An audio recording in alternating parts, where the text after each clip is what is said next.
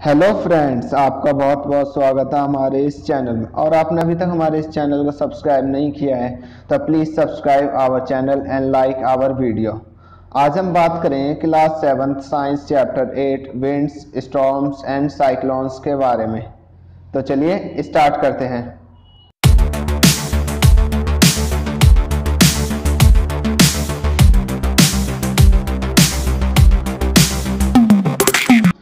सबसे पहले एयर क्या होती है? The invisible gases substance surrounding the earth. Means air क्या है? एयर गैसों का मिक्सचर होता है जो हमारे अर्थ को चारों तरफ से घेर रखा है जिसने। अब आता है हमारा wind. The moving air is called wind. जो मूविंग एयर होती है उसे हम विंड बोलते हैं।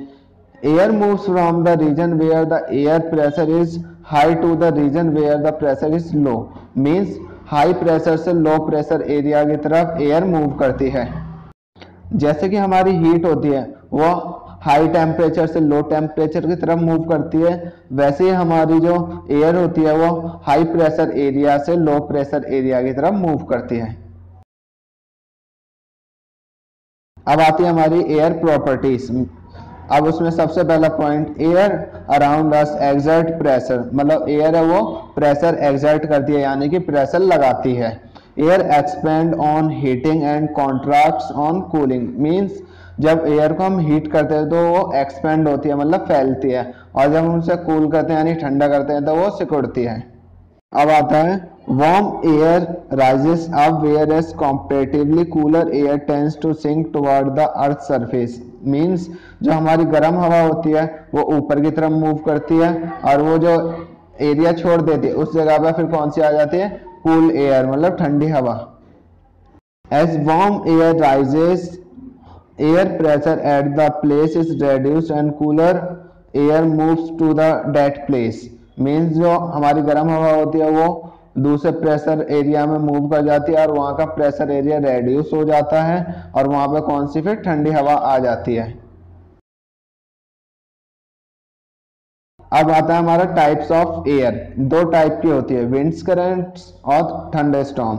Wind currents are generate due to uneven heating on earth. मतलब जो अनइवन हीटिंग होती है ज़्यादा ही, उसके कारण जनरेट होता है। और अब थंडरस्टॉर्म होता है जो storm with thunder and lightning along with the rain. मतलब जो बरसात के साथ बिजली कड़कती है, हवा चलती है, वो हमारा थंडरस्टॉर्म होता है।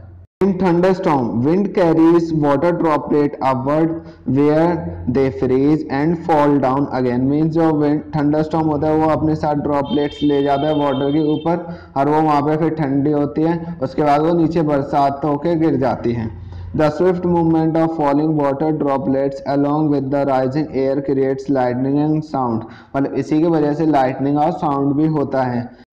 It is this event that we call a thunderstorm। और इसे हम क्या कह सकते हैं? थंडरस्टॉर्म बोल सकते हैं।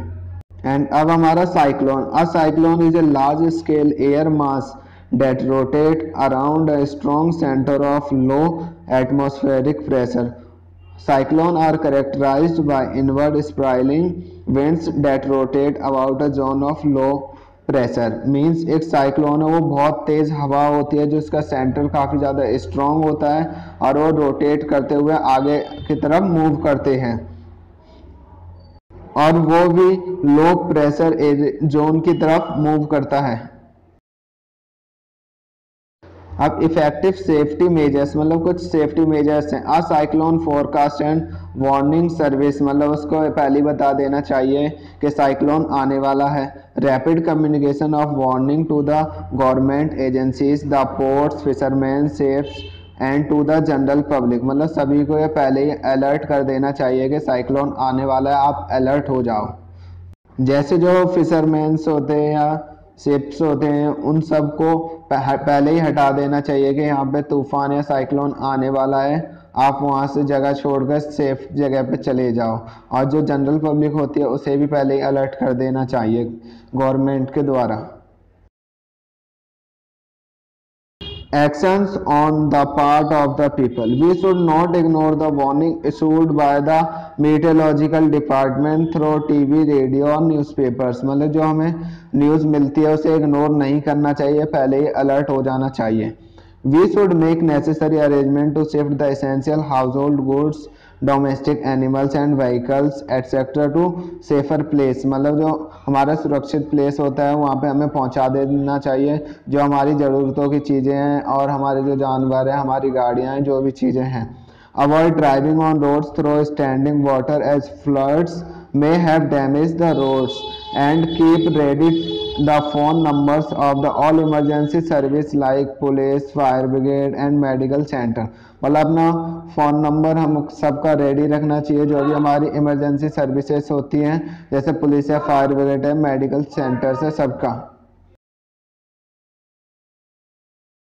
Some other precautions if you are staying in a cyclone hit area, मान लो कुछ और precautions दे रखी है जैसे कि आप किसी cyclone hit area में फंस जाते हो तो do not drink water that could be contaminated, मतलब जो खराब पानी है वो हमें नहीं पीना है।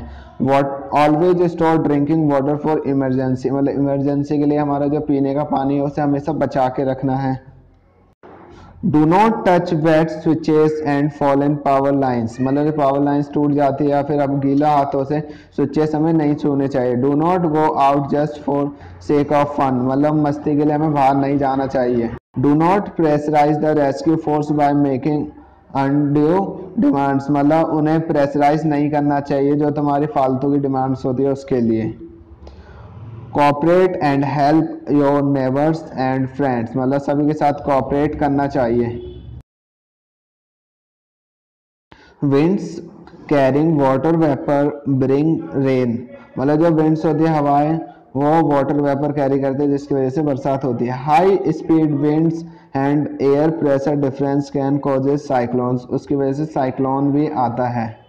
It has become easier to monitor cyclones with the help of advanced technology like satellite and radars, मतलब हम आसानी से उसको मॉनिटर कर सकते हैं, यानी कि देख सकते हैं कि सैटेलाइट की मदद से और रेडार की मदद से साइक्लोन्स को। Self help is the best help, सबसे बढ़िया होती है खुद की मदद करो सबसे पहले।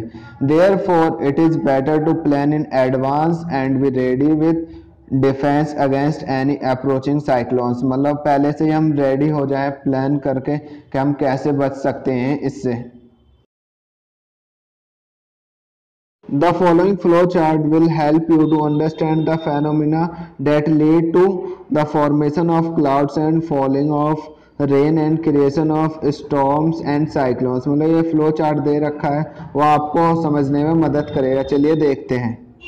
Difference of temperature between two reasons, मतलब दो रीजन्स के बीच का डिफरेंस, अलग अलग temperature. Sets convection of in air and warm air rises creating a low pressure area, मतलब जो गर्म हवा होती है उसके कारण लो प्रेशर एरिया क्रिएट होता है। Then cool air converse to the low pressure area, मतलब जहाँ पे जो लो प्रेशर एरिया क्रिएट हुआ था वहाँ पे कूल एयर चली जाती है। फिर air warm air rises cools and the water vapours condense to form clouds, मतलब जो गर्म हवा होते ऊपर जाती है फिर ठंडे होते वाटर वेपर्स फिर वो क्लाउड्स फॉर्म करते हैं। The bigger water drops in the cloud fall to the ground as rain hello और स्नो, मतलब जो हमारे जो क्लाउड फॉर्म हुआ था उसी से हमारी बरसात होती है, ओले पड़ते हैं या तो कहीं कहीं बर्फ पड़ती है। Falling water droplets and rising air moves vigorously to produce thunderstorm, मतलब जैसे वो बरसात होती है और तेजी से हवा चलने लगती है तो उसी के कारण थंडरस्टॉर्म प्रोड्यूस होता है। Under certain weather conditions storm में डेवलप इनटू साइक्लोन्स, मतलब एक कंडीशन ऐसी आती है जिसमें वो वेदर कंडीशन होती है वो किसमें चेंज हो जाती है, जो स्टॉर्म होता है वो साइक्लोन्स में। अगर स्टूडेंट्स आपका इस चैप्टर में कोई डाउट क्लियर ना हुआ हो या कोई टॉपिक छूट गया हो तो वो आप हमसे कमेंट करके पूछ सकते हैं। Please students subscribe our channel and like our video and share our videos. Thank you for watching.